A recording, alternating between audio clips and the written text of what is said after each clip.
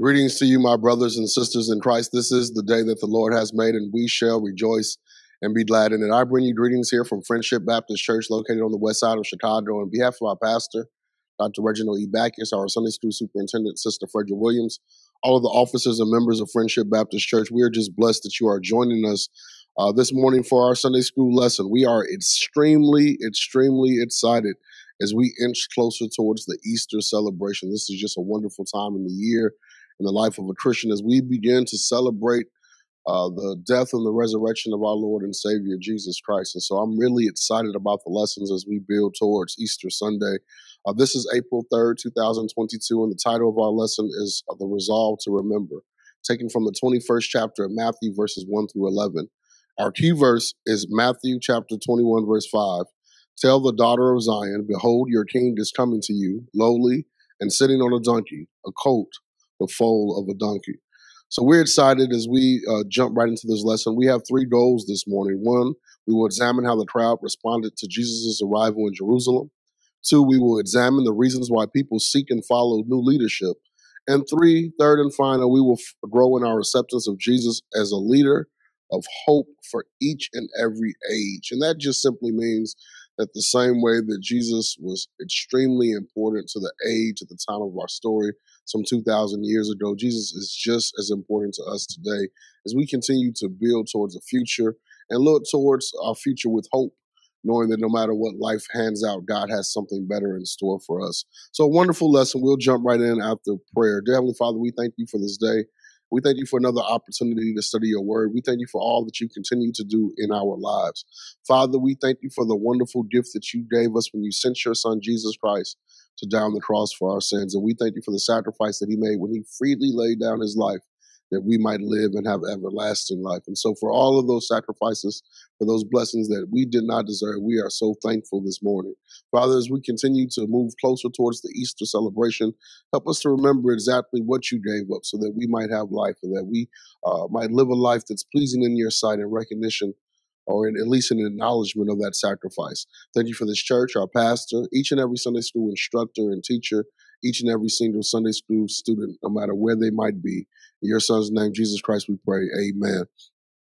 Amen. So Jesus at the age of 30 began his earthly ministry. And so for 3 years, he went around teaching, preaching, healing, and performing miracles. And now after 3 years of ministry, Jesus is at the end of his earthly ministry, preparing to enter Jerusalem for what we know would eventually be his crucifixion and death, but also his resurrection.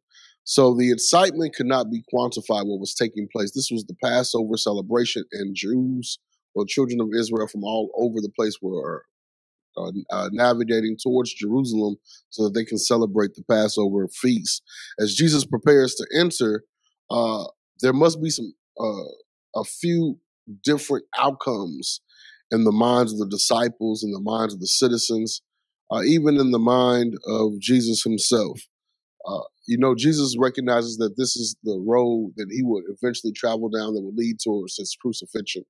The disciples were unsure of exactly what would take place, and they were probably astonished by the crowd and the prestige that Jesus had reached, the claim that he was receiving.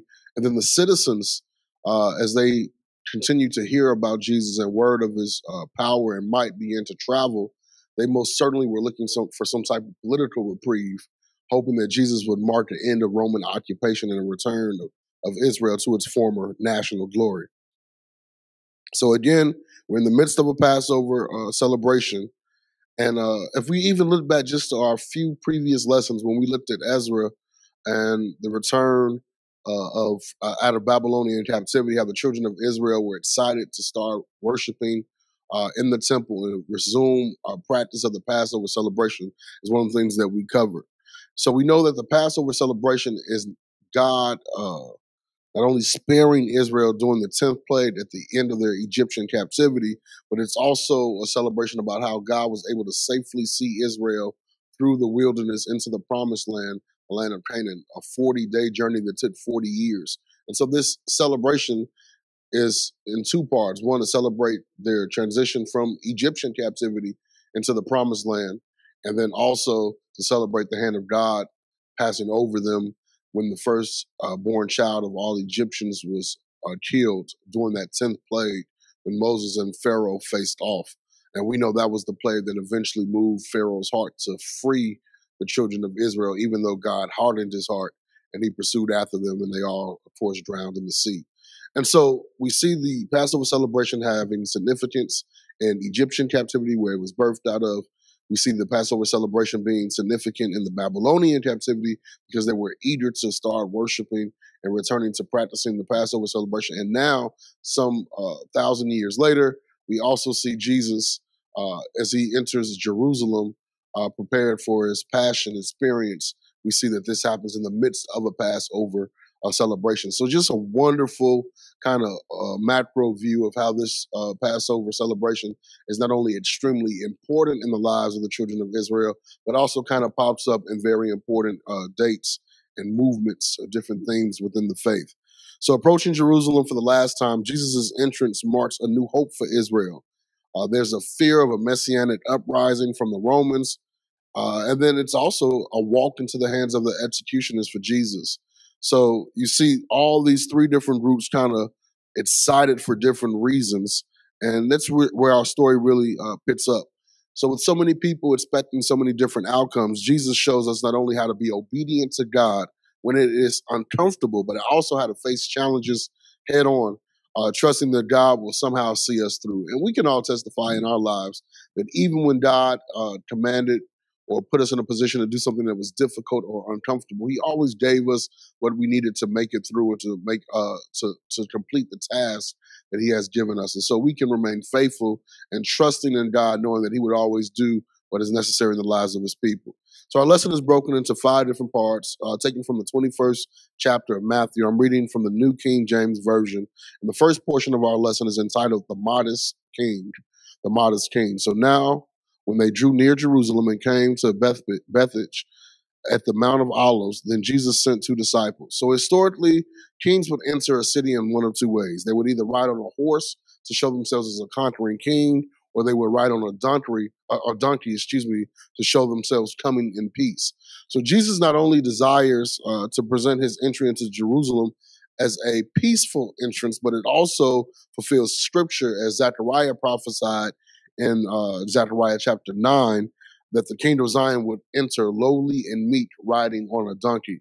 So in a similar fashion, when King David's son, Absalom, started his rebellion, David rode his donkey through the streets to show his peaceful response towards his rebellious son.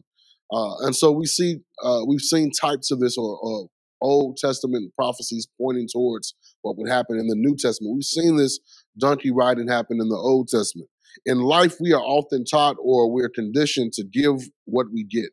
An eye for an eye seems to be the general response, especially when people are attacking us. However, the Bible makes it clear that we should learn to turn the other cheek and offer forgiveness when people intentionally try to hurt us.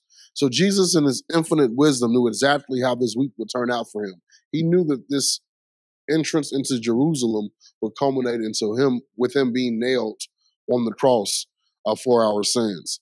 So he knew that the very people that would celebrate him on this Sunday would be the ones calling for his crucifixion in just a few short days. Jesus, with all power in his hands, he could have wiped out his enemies. He could have led all of Israel in an insurrection and rebellion against Rome, or he could have flexed his might. But instead, Jesus trusted God. He entered peacefully, and he allowed peace to be his way of entrance and his way of introducing himself into this situation.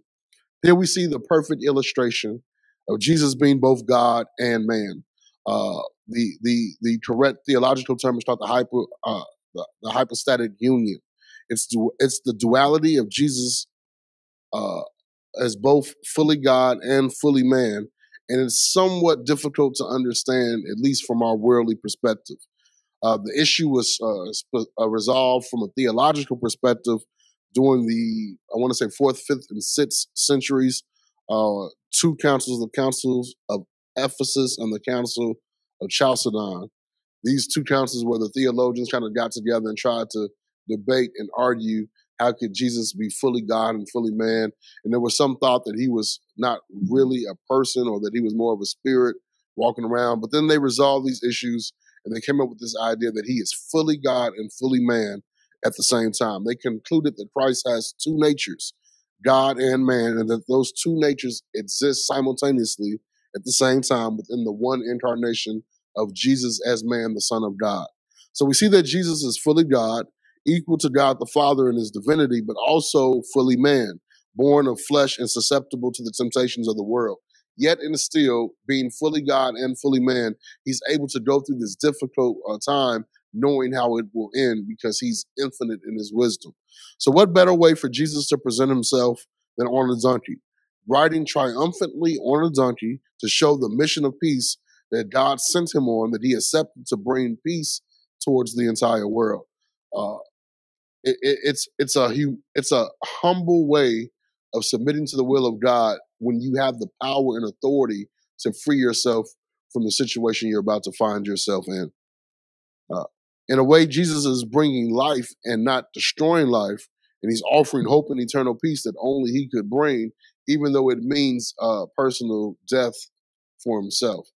And when we look at our own lives, when we determine what it is that we're willing to give up for God, how far we're willing to go for the sake of Christ, uh, and in the 21st century in Western civilization, there are very few times, it's very rare and uncommon, at least in our society in which we live, for a person to lose their life or have their well-being threatened simply because of what they believe.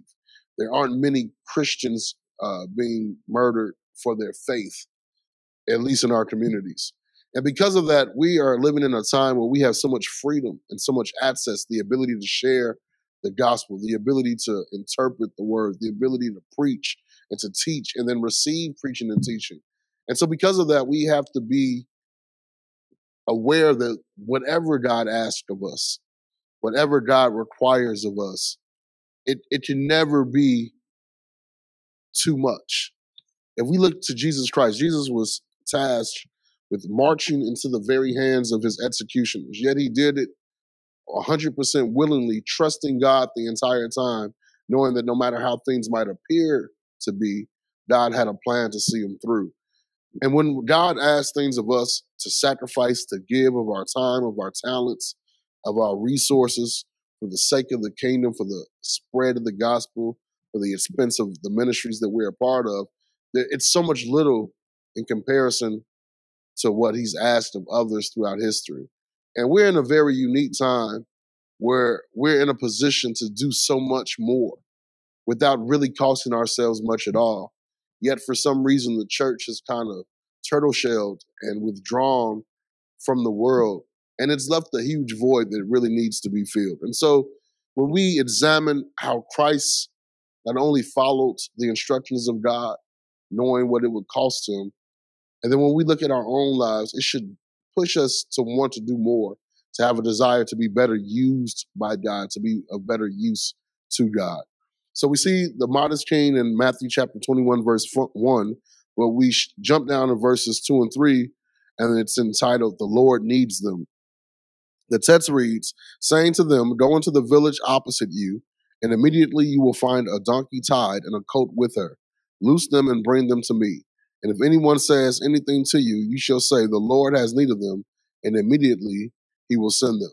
So Jesus in verses 2 and 3 sends two disciples to go into a village and to get a donkey and her colt. Jesus instructs them to take the animals and that if anyone says anything to them, to simply respond that the Lord has need of them. It is easy to look at this portion of the story with the 21st century lens. However, we must rewind our minds, to a period of time some 2,000 years ago. There was no cell phone or email for Jesus to send word ahead. There was no widespread dissemination of pictures and information.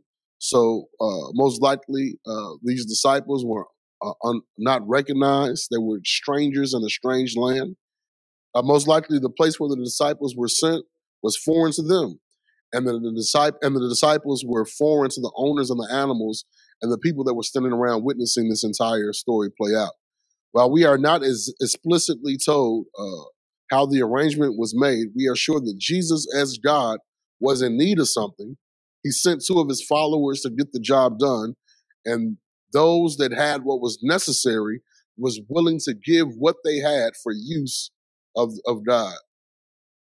It's a wonderful illustration to show how the kingdom of God can work if we all just simply cooperate together and give what we have for use, to the God to be used by him. Over the past few years, a common theme in many of our churches has been a decline in resources and a decline in attendance. And that was only further exacerbated by the COVID pandemic. From a world perspective, we look at numbers and we look at finances and we determine what we can and can't do based on those black and white numbers. However, as people of God, we should have learned by now, both through our own experiences and through the experiences of our ancestors, that there is nothing that is too hard for God. If we take a second look and re-examine our churches and our ministries, we will recognize that God has already given us everything that we need in order to do the work that he has charged us to do. The disciples didn't question the instructions of Jesus. They didn't. The owners of the animals didn't stop the people of God from following God's instructions. All of this served in allowing the people of God to work together in completing the will of the Lord. And it seems as if they had very little information. And it's difficult for us to even move forward one step without knowing how this step will end and what's coming next and what are the subsequent steps to take before I even take the first. However, God is not telling us to get the whole story. God is not telling us that he'll even show us the full vision. God is telling us that if we simply be obedient to him, that we can be a piece of such a larger work. And if we are all doing what God has taught us to do, we can be a part of something truly amazing. In life, it is difficult to understand how we will get the job done when we are under-resourced, when our numbers continue to dwindle. But Jesus has shown us so many times during his ministry that big things can be accomplished when a small group of people are willing to submit to God's will. It was a small boy with a happy meal that fed thousands of people, 5,000 plus women and children. In our own lives, we must determine what we are willing to give up, what we are willing to use and to dedicate towards the work of God in our own lives, in our own families, in our own homes, and even in our own ministries. We have all shared the burden of seeing a need and desiring to do more. Uh, with our communities decaying around us, with so many challenges facing the church, the trick of the enemy is to present such a large challenge that we convince ourselves that our contribution, that the role that we play would be too small to even make a difference. However, today's lesson teaches us that whatever we have, even if it's just a small donkey and her coat, if we would just offer it up to be used by God, we can not only contribute, but we can play a major role in the work of God in our lives and in the lives of the people around us. This narrative is one of the few stories that is present in all four of the Gospels in some form or fashion. But one thing to notice in this narrative is that the Bible never names the two disciples. It never names the owners of the coat. It never names the bystanders who question them when they go to get the donkey and the coat. All we know is that Jesus sent two people to get two animals, and the crowd questioned them. But when they announced that they were doing the work of the Lord, the bystanders let them go, and the owners never stopped them. When we give what we have for use of the Lord, for God to do what he sees fit, the truth is we may never have our name in lights. We may never be recorded in the history books, but we can be a part of God's plan of salvation in the lives of other people. We may not be able to save the entire world, but we can definitely submit to the will of God and perform the role that he has determined for each of us. And we will be astonished about how God can use what little bit we have to do major and big things in the life of the church. So we see the modest king in verse 1. Jumping down to verses 2 and 3, we saw the Lord needs them. And then in verses 4 and 5, we see a donkey as a sign of peace. Again, reading from the 21st chapter of Matthew, the New King James Version, verses 4 and 5, the text reads, "All this was done that it might be fulfilled, which was spoken by the prophet, saying, Tell the daughter of Zion, behold, your king is coming to you, lowly and sitting on a donkey, a colt, the foal of a donkey." So in the 4th and the 5th verse, we see Zechariah's prophecy again from Zechariah chapter 9, confirmed in the manner in which Jesus will enter Jerusalem. it is impossible to look at this portion of the lesson without identifying the political climate of the time. And we know from current events in the world around us that politics plays such an important role in the way that we go around doing things. As a matter of fact, the war in Ukraine and Russia is just kind of snowballing out of control simply because of politics. Because instead of just standing up for people that are being unfairly treated, uh, almost a possible genocide, the world is back down because of political power, because of gasoline prices. And politics really shapes the way that we not only interact, but we react to bad things around us. So the Romans at this time, they had covered much of the known world, conquered pretty much everything, and they had covered it with their presence to the extent that the world was known as the Roman Empire. Jerusalem, the children of Israel again found themselves under the occupation of foreign rulers. And if we remember from our lessons towards the end of the summer last year and through the fall, we talked about extensively how the prophets continued to warn Israel that if they did not remain obedient to God, that God would allow them to fall into the hands of their captors, and that their disobedience would be a sign for them and for others, that if they did not remain obedient to God and do what God had demanded of them, that he would remove his covering, his blessing from them. And so we've seen the difficulties that Israel has endured during their previous captivities at the hands of the Egyptians, the Assyrians, and the Babylonians, which we just covered in the last 3 or 4 lessons. But Roman occupation, now 400 years after the Old Testament is completed, was different than the others because the Romans really uprooted Israel's way of life. While they were allowed to remain in their homelands and weren't necessarily marched off as slaves in a foreign land, Israel was forced to adopt the Roman language. They were forced to pay heavy taxes and give up their land and possessions on command. And so the Romans, similar to what the Babylonians had did or attempted to do, they really was an indoctrination that had taken place, where the children of Israel were no longer allowed to speak Hebrew, but they were forced to speak Greek. That's why the Old Testament is written in Hebrew and the New Testament is in Greek. They were forced to use a monetary system that was universal. They were forced to use these roads and travel systems that the Romans had created.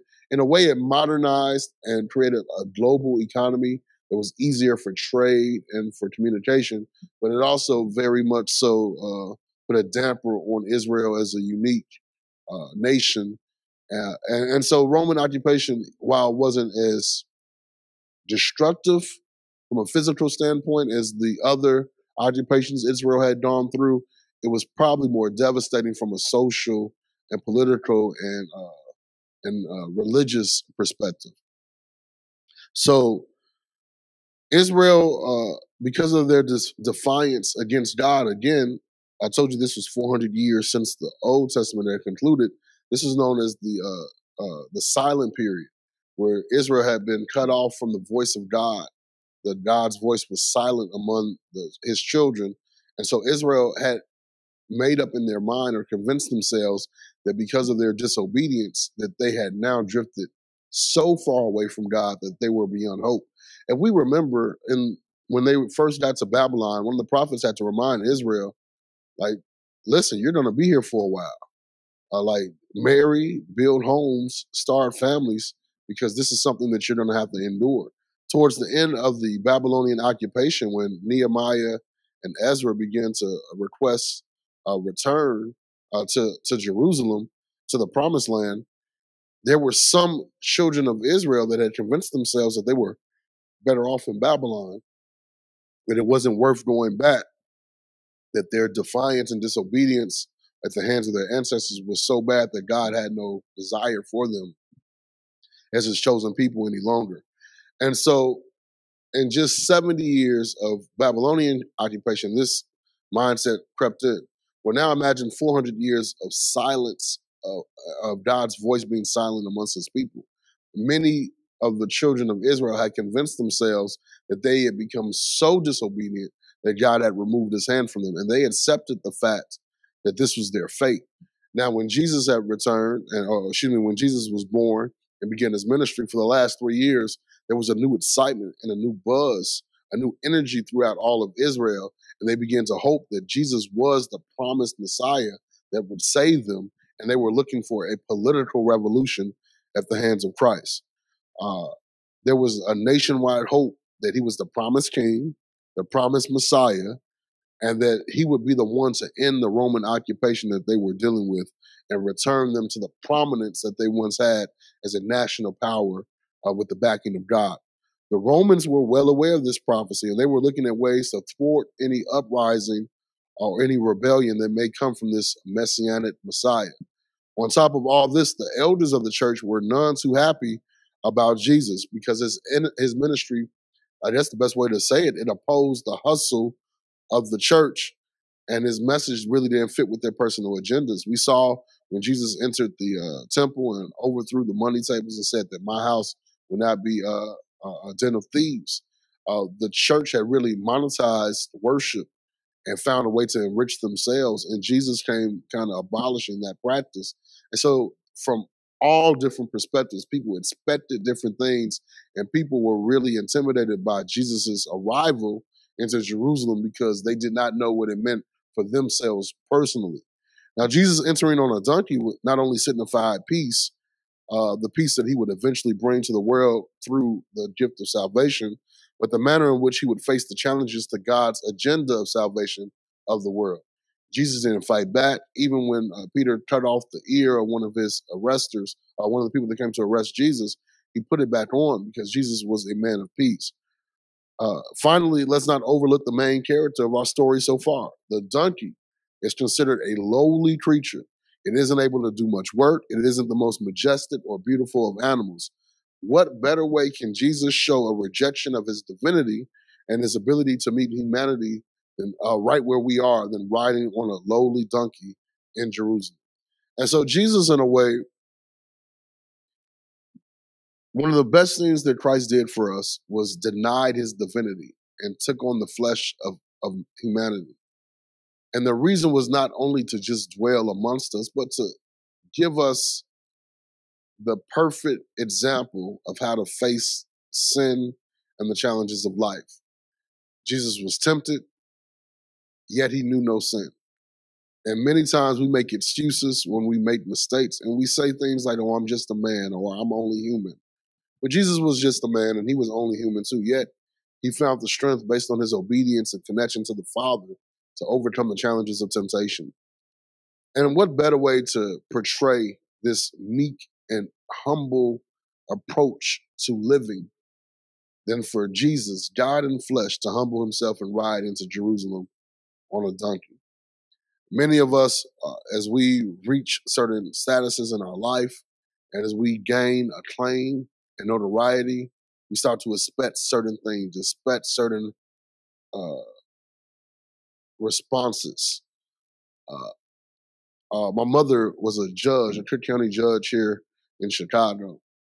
And whenever you were in her courtroom, whenever she would enter the court, the bailiff would stand and ask that all shall rise in respect and honor to the judge, the leader of that court. And it was a way to respect the authority that my mother had in that courtroom, at least. And from the same perspective, oftentimes when we reach statuses, when we become a judge, when we become the boss, when we become the president, the chairman, when we become the director, when we become the pastor, when we become the president, we expect people to treat us a certain way. Jesus, the most powerful man to ever walk this earth, Jesus, God himself, Jesus, the savior of the entire world. He didn't come through with big lights. He didn't come through with an entourage. He didn't have a big parade, but he came through lowly riding on a donkey to show that even the most important man in the world can show humility and reject all the prestige and the fame. And in our lives, it's so easy to be consumed with the accolades of life. It's so easy to be overwhelmed with how people treat us, especially when we feel as if we earned that treatment. However, we must think of ourselves never too highly, where we lift ourselves up above other people. Like Jesus did, we must be willing and ready to humble ourselves to lower ourselves, to submit to the will of God. And only then will we truly be able to be used by God. One of the worst things that you can do as a child of God is have someone say he thinks or she thinks she's all that. She thinks that she's better than me. He thinks that he's better than me. Because those things only distance us from the very people that God has called us to reach and to be light shining in the midst of darkness too. And if we're ever going to be effective in the ministries that God has placed us or effective in the jobs that God has called us to do, then we must learn how to lower ourselves, to humble ourselves so that we can be approachable and ready to be used by God. So we see the modest chain in verse 1, the Lord needs them in 2 and 3, a donkey as a sign of peace in verses 4 and 5. But then in verse 6 through 9, we move down, and this portion of the lesson is entitled the red carpet treatment. The text reads, so the disciples went and did as Jesus commanded them. They brought the donkey and the coat, laid their clothes on them, and set him on them. And a very great multitude spread their clothes on the road. Others cut down branches from the trees and spread them on the road. Then the multitude who went before and those who followed cried out, saying, Hosanna to the Son of David. Blessed is he who comes in the name of the Lord. Hosanna in the highest. So in this part of the lesson, we see the disciples being fully obedient to Jesus and playing their role in this narrative. They didn't make any alterations or do what they think is best. And I was joking with my friend about how many ways this thing could go wrong. And I was trying to explain that the getting of a donkey was probably the equivalent of going to a rental car and picking up a rental for Jesus to begin this parade into Jerusalem. I was jokingly saying that somebody would have probably said, oh, these 2 donkeys don't look that good. I know someone that has 4 donkeys for half the price. Someone would have took the donkey for a test drive and crashed it or got a speeding ticket. Or someone would have tried to make money off the donkeys and rented them out for an hour because Jesus didn't need them for 3 hours. In life, there is a natural inclination to think we can do things better. I'll never forget when I was first learning how to barbecue, I watched my father, I got the recipes, talked to my Uncle Steve, watched videos. I thought I really had it down. And there were steps that were specific to take. And for some reason, in my mind, one of the steps didn't make sense, at least in the order in which it was done. And so I made up in my own mind that I would change the order.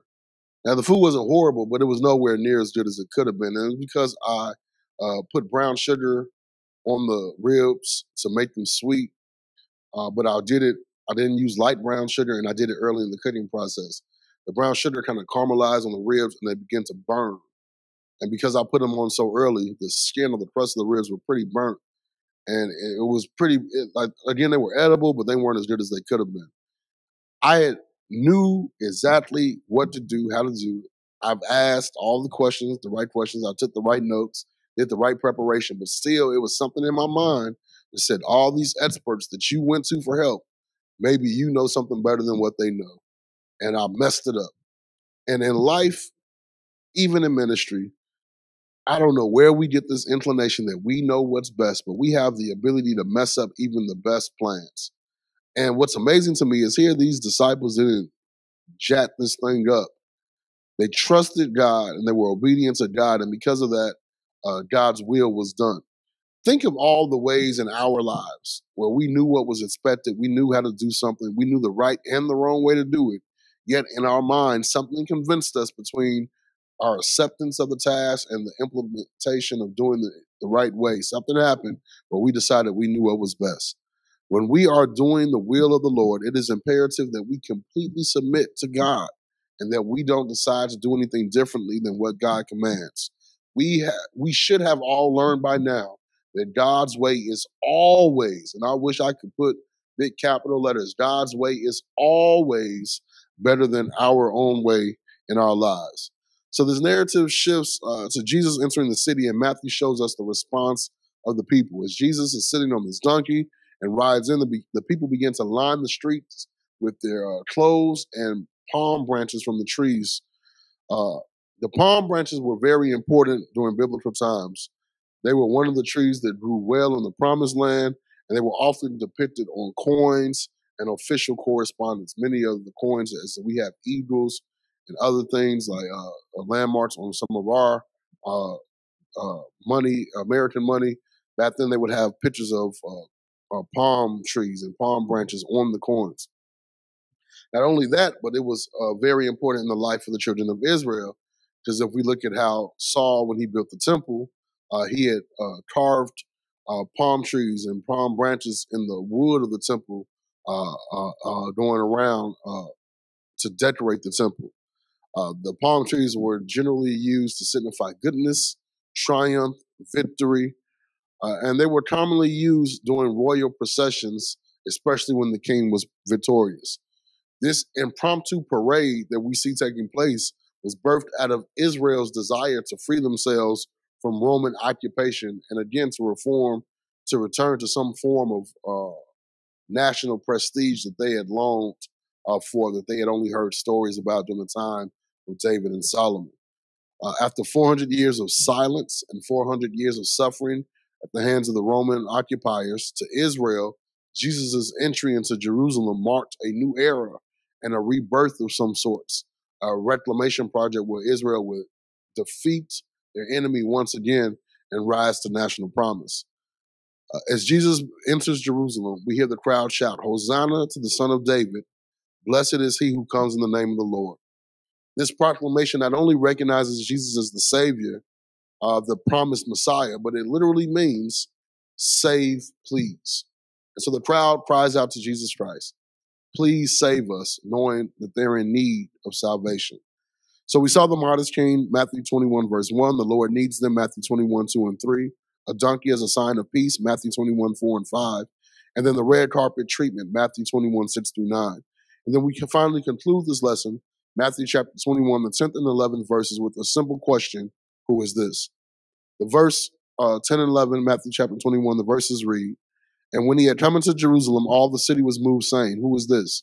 So the multitude said, This is Jesus, the prophet from Nazareth of Galilee." In the conclusion of this lesson, we unfortunately see a common consequence when Christians celebrate. The ruckus gets the attention of the community, and they immediately begin to question why all this fuss is being made over a man riding on a donkey. Now, Jerusalem had grown to become one of the major trading depots, and the citizens represented many different cultures and ethnicities. It wasn't the promised land as we see depicted in the Old Testament anymore. Jerusalem was a melting pot. Imagine New York or some parts of Chicago, where you just see different people from different races, different cultures, just kind of all blended in together. And also remember that this narrative is taking place during the Passover celebration, a time in which Jews from all over commuted to the holy city.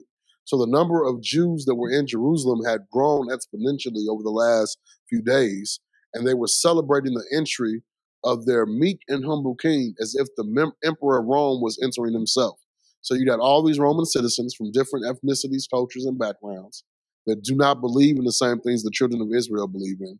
They see their city as being overran, with an influx of Jews because of the Passover celebration. And then this impromptu parade burst out, but the celebration fit for a king, and all they see is this man riding on a donkey by himself. Fearful of a coup or uprising or resistance, the celebration was questioned by the community of Roman citizens, and the Bible says they were moved, which really means they were stirred. They were uncomfortable with what they were seeing, and it caused them to question. The citizens questioned Jesus' followers. "Who is this man that you are making all this noise for?" And the response was simple: "This is Jesus, the prophet of Nazareth." Now let's pretend for a moment that we don't know how the story ends, that we don't have the ability to skip forward a few pages and see how the crucifixion and Jesus' death and resurrection takes place. The children of Israel, in the midst of the Passover celebration, are now given more hope and promise than they've had in over 400 years. They are excited because God is about to do something new in their lives, and they are able to witness it firsthand. Now, unfortunately for them, they had made up in their mind what God was going to do and how he was going to do it. And they were way off target.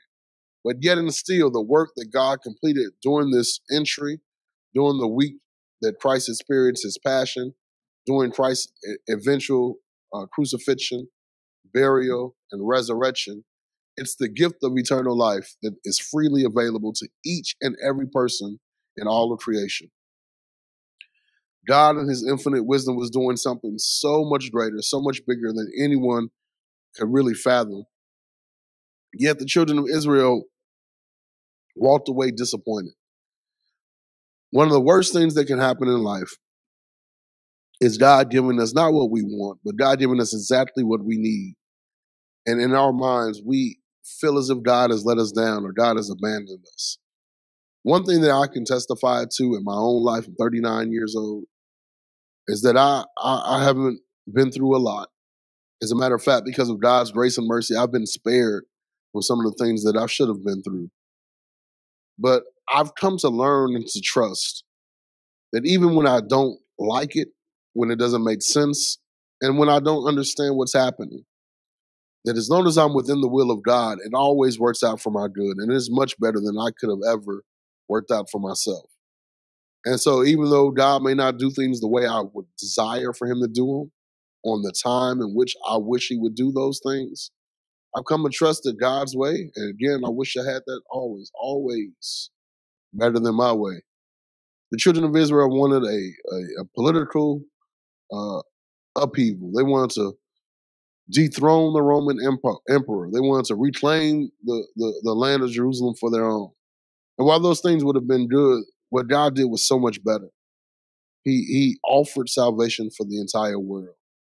And the truth is that I, as well as many of us that are listening today, if it wasn't for the work that Christ did those 2,000 years ago by allowing himself to be nailed to that cross, freely giving his life for us to be saved, we wouldn't be here right now.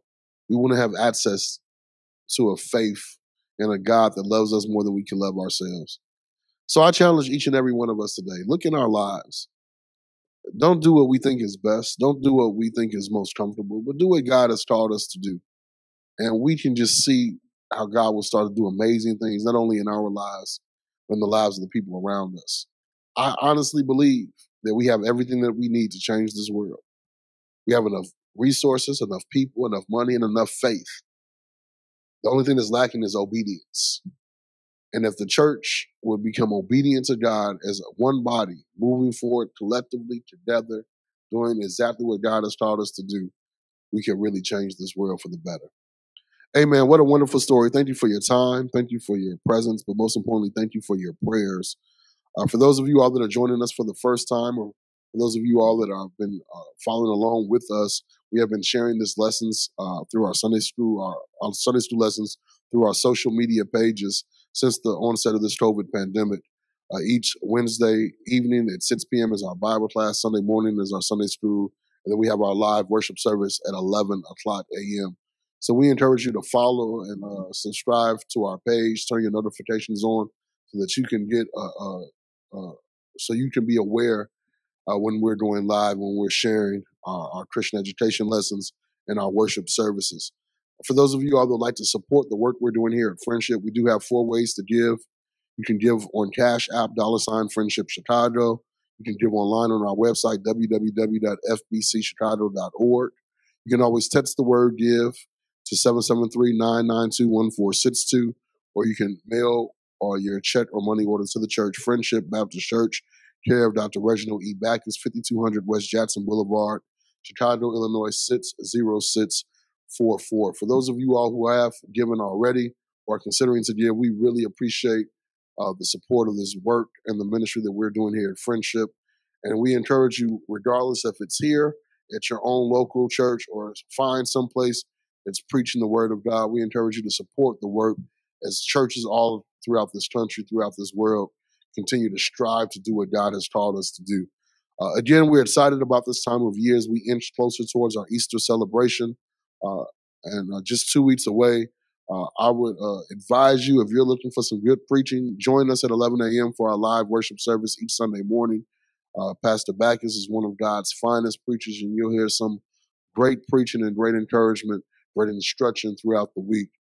So thank you for your presence. Thank you for your prayers. And we ask that God's will be done in your life, that God reveal himself to you more clearly, that we might be better equipped to do his will.